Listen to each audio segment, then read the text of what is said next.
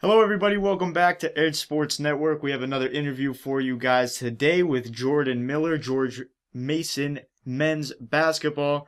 Jordan, thanks so much for joining us on the site today. Thank you for having me.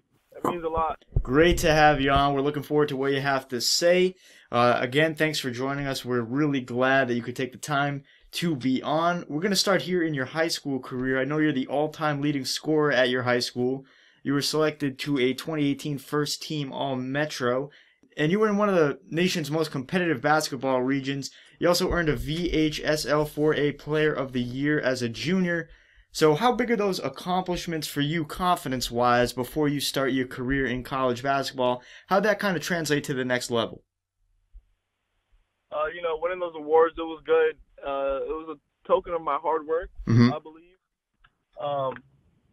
Actually, when I finished high school, I was so excited to start college. Mm-hmm. I tried to put in a lot of extra work to make sure that I'd fit in, but as you know, my freshman year, I redshirted Mm-hmm. after season. So a lot of it was strength for me. I wasn't as strong as these older guys who were obviously in the program before me. I come from Loudoun County where the ball isn't as physical as it was, so it was kind of a shock for me Mm-hmm. transitioning. But all in all, my teammates and coaches did a really good job to help acclimate me to kind of the play style and the speed of things. And so I feel like my transition from high school to college was a smooth transition. Yeah, I mean, I read that growing up you were kind of undersized as well until you had a growth spurt, but obviously when you're a little bit undersized, you kind of got to learn some skills in order to get around defenders, kind of find a way to, work into the paint and stuff, avoid the defenses. So how do you think those skills kind of helped you? I mean, obviously now you're much taller, much bigger, but you keep those skills with you. How do you think that's kind of helped you later on here in your career in college basketball?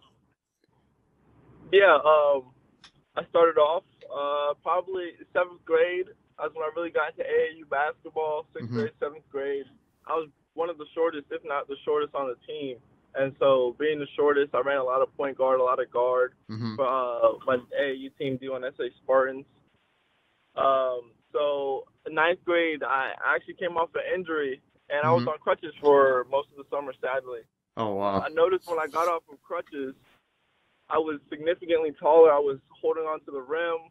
I was touching the backboard. I was just jumping all over the place. And I think my biggest growth spurt happened when I was actually injured, Oh, which is wow. funny. And so when I came back, a lot of those guard skills that I had were still there because that's the last thing I did the last time I played. Mm-hmm. So it was a little funky at first, but there's nothing that a lot of training and hard work can't help you do. Yeah, I mean, you certainly got used to it, it seemed like. Well, we're going to talk about your career, of course, at George Mason, but before we dive into that, I mean, what really made you choose George Mason, for basketball? I know it's pretty close to where you grew up, so did you look at anywhere like far away as well, or did you know you kind of wanted to stay close to home? Because I know, a lot of guys that we've talked to here on the site, some choose to go far away, some choose to stay close to home. It really just depends on their personal preference.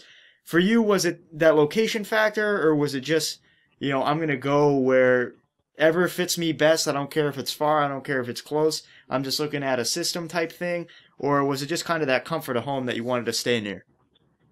Honestly, I'd say it's a little bit of both. Mm-hmm. I was never the type of guy to really want to go far, but at the same time, Coach Paulson, he came to every single one of my AU games. Mm-hmm. I always knew he was going to be there, just strictly on his reputation of him saying he's going to be there. He was there.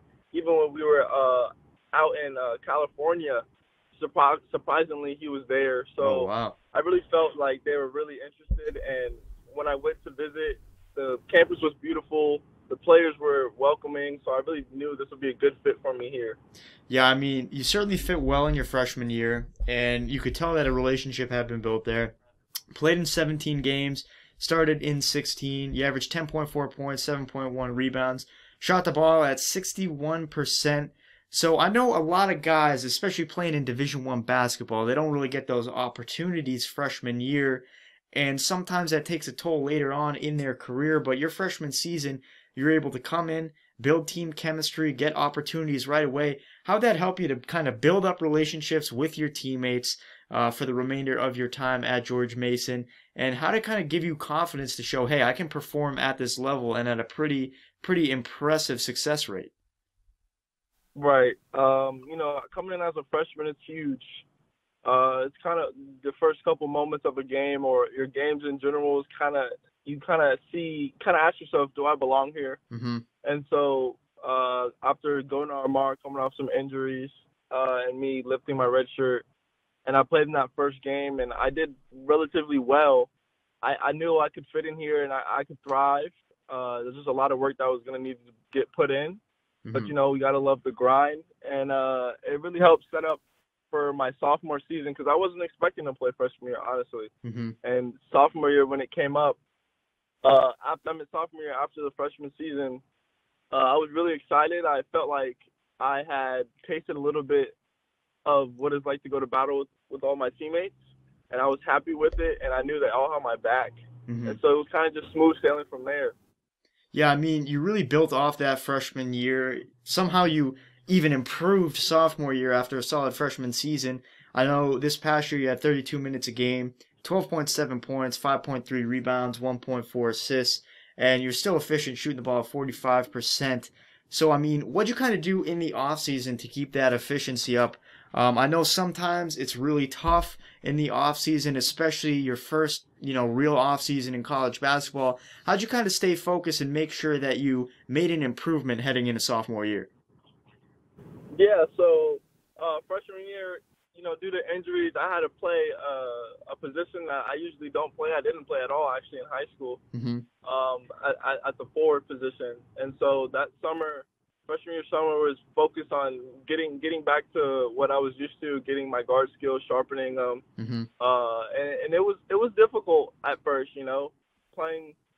I came in as a freshman, redshirted, wasn't expected to play. I came in, just got rebounds. I didn't really come off ball screens. I didn't shoot the ball that much. It was a very easy role for me to fulfill. Mm-hmm.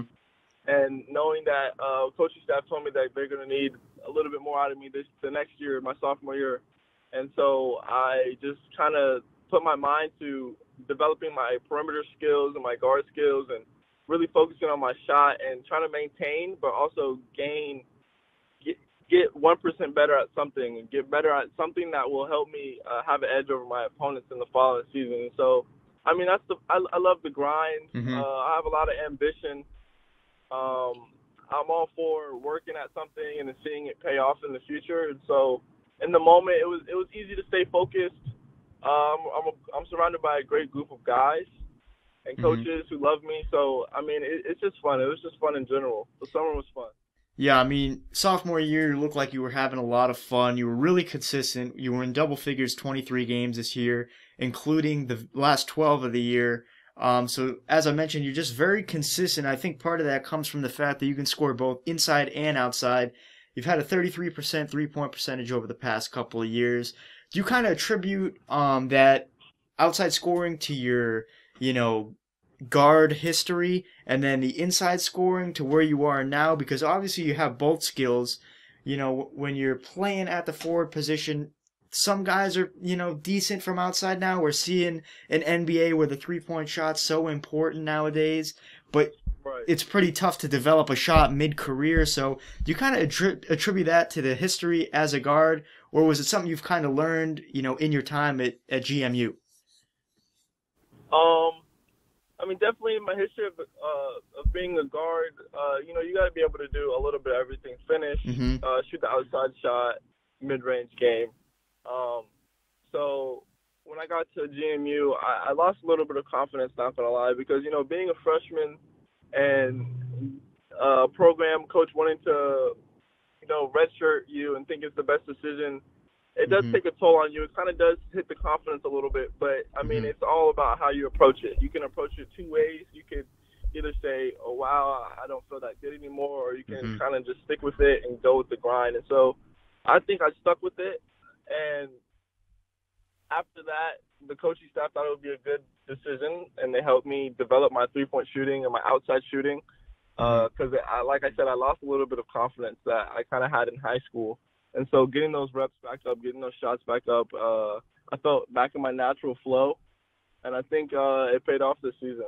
Yeah, I think it really did too. And I know, we've talked to a lot of guys that have redshirted, and they've mentioned it is a little bit frustrating, and it's tough to stay the course right there. But I think you did a really good job of doing that. And I know this past year you dropped your career high, 25 points in just the third game of the year. So when you're coming off the off season, as you mentioned, you might have lost a little bit of confidence. But when you have a game like that so early on in the season, what does that do for the rest of your year, and how do you kind of get in a rhythm that early in the season?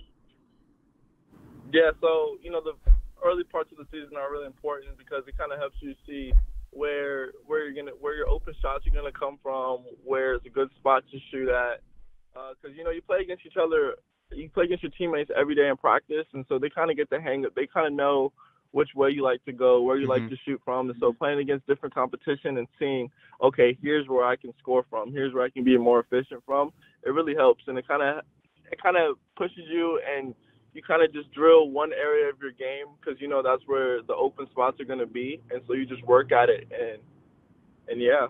Yeah, I mean, I think something else that really, probably does help is the conference you're in. I mean, the A10 is so competitive. It was pretty good this year, especially. You got teams like Dayton, Richmond, St. Louis. You got you guys, VCU. So I mean, how does it help to kind of play in a conference like that? I know you've had some experience in the tournament as well, the Atlantic 10 tournament. We'll get into that a little bit after here, but when you're in a conference like that, playing against competitive teams night in, night out, how does that help you as a player? Yeah, the A10 is filled with a bunch of great teams. Every game's competitive. Anybody can beat anybody on any given night. And so when you play against that high level of competition, it kind of gives you a drive to want to be the best and to want to prove every night that, okay, all this off-season work that we've put in,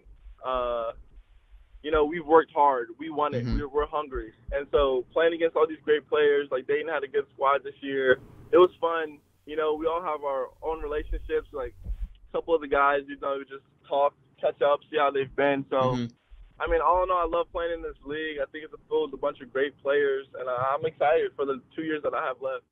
Yeah, I mean, it's certainly just such high competition, and I know, the Atlantic 10 tournament is something kind of everyone looks forward to. So I know you've had experience, first couple of years with that. What is it like going into the tournament like that? I mean, I would assume stakes are a little bit higher. Nerves might be a little bit higher too.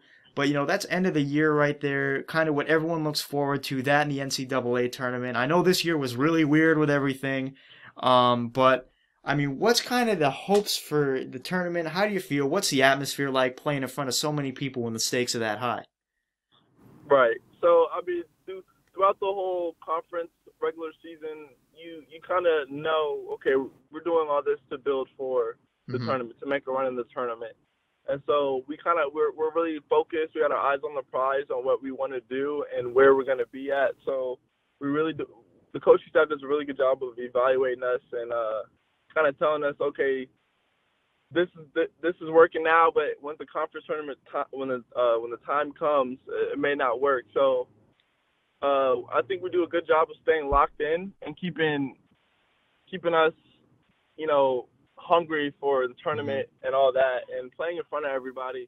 It's great because you don't get to play in front of everybody like that in the normal regular season, because this now is when it counts and everybody's playing their best basketball. You've had the whole year to develop, so I mean, it's exciting. It's just kind of what you play for. You live for those moments. You put your shoes on, you lace them up for those kind of moments, and so it's fun. I'm sure it's a great experience. It's kind of what every kid dreams of doing growing up when they're shooting outside in the driveway, going down to the park, shoot hoops with some friends, playing pickup basketball. It's kind of what everyone looks forward to right there. And I know that you have 2 years left of eligibility. So, I mean, personally, like, what are you looking forward to in these last 2 years? You're going to be an upperclassman now. You're going to be one of the leaders on the team. You already were, but now you're going to be, one of these mentors to some of the younger guys. So what are you kind of looking forward to? Where are you kind of trying to lead George Mason in these last 2 years you have with the team? And, what's ultimately the goal for not only yourself, but the team as well? Yeah, we got some great freshmen coming in. Get them acclimated as soon as possible. I think they could be really helpful, even when they come right in. It's going to be fun. We've talked before, so I'm excited with those guys. And for the future of this program kind of thing, I think we have a great squad returning, and Mm-hmm. we're going to have a great squad. We're full of just a group of hardworking guys who, just love to be in the gym. Mm-hmm.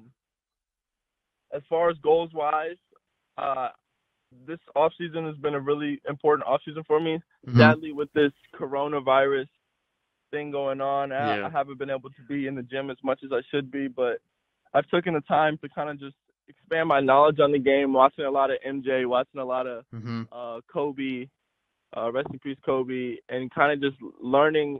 And I've learned a lot this offseason. And I think I'm a big believer in everything happens for a reason. And Mm-hmm. obviously, sorry for everybody who lost a family member to this corona. But a positive would be I got to really study the game in a way that I never have before. So just learning leadership skills, footwork, fundamentals, kind of anything mechanical from, MJ, Michael Jordan, the greatest to ever do it, Mm-hmm. has been really helpful. And I'm excited to transition these from seeing them to actually doing them when everything gets running back up. Yeah, hopefully everything gets back on track soon. I'm sure you watched the MJ documentary now that you bring up MJ. I mean, what were your thoughts on the documentary here? I mean, that was one of the best documentaries I know I've seen. I mean, I'm sure you thought the same. Yeah, I honestly, I didn't know much because I was born in 2000, so Mm-hmm. I was kind of the end of MJ's era. So this documentary was really good for me because I got to see what kind of he was all about versus just hearing about him. And Mm-hmm. I honestly, before I was torn between who I thought was the greatest to do it, LeBron or MJ, but I mean, I got to give it to Michael Jordan with the physicality that they were playing with back then. The courts didn't really have any grip. Mm-hmm. I just think I loved his grind and the way he approached things in a seriousness. And nowadays, a lot of people kind of just play for fun, which is fine. But Mm-hmm. if you really want to win, you got to sacrifice some things. And I think that documentary kind of was an eye opener for me. That's what I'm saying. See, I like the way you think. I was born in '99, so we're the same generation here. I think too many people in our generation say LeBron. They don't even look at Jordan. It's Jordan. Personally, I think it's Jordan. But I think Yeah, me too. there we go. See, I like the way you're thinking here. This is good. This is real good. We're gonna have to promote that section of the interview really well right there. You know what you're talking about. That's what we like to see here on Ed Sports Network. We need more of that. We need more players like you with the right reason of thought here. So, I mean, to close up here, what advice would you give? I always like to end, on this question here. What advice would you give to kids growing up, that kind of want to follow your path here, follow your footsteps, play Division I basketball at the level you're playing at? What advice would you give to them? My biggest thing would be, as kind of cliche as it sounds, was to believe in yourself. Mhm. A lot of people doubt themselves, and I doubted myself too. But if you really believe in yourself and you set your mind to something, you really can achieve whatever you want. And don't let anybody tell you that you can't do it, because you really can. Mhm. And just stick to it. There's going to be good days, there's going to be bad days, but take them as they come, and just enjoy it and enjoy the process and enjoy the grind. And the hard work is going to pay off, whether it be today, tomorrow, next week, next month. Just keep working at it. I think that's great advice. Smart man right here. MJ is the greatest of all time, so trust his word on that. Trust his word on that. He knows what he's talking about, folks. But Jordan Miller, George Mason University men's basketball. Jordan, thank you so much for joining us here on the site today. I really appreciate it. As always, whenever you want, I'm here. We definitely love to have you on again in the future. We're going to put your Twitter down below so that people can follow your career, follow you this season and next, and follow in the NCAA. And guys, you can also check out George Mason's basketball page for news and updates. We'll put a link down there as well. But Jordan Miller, everyone, thanks so much for joining us on the site. Thank you guys for joining us here for this interview as well. And we'll see you guys next time here on Ed Sports Network.